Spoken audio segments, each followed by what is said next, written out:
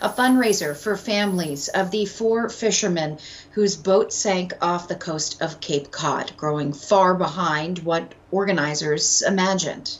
Now, just after Emmy Rose sank, the owners of Rugged Seas in Cape Elizabeth started selling a specially designed t-shirt.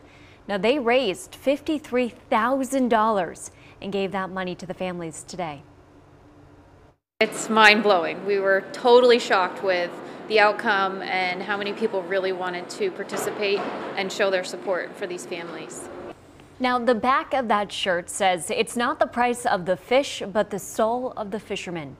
And you can still order a shirt on Rugged Seas website.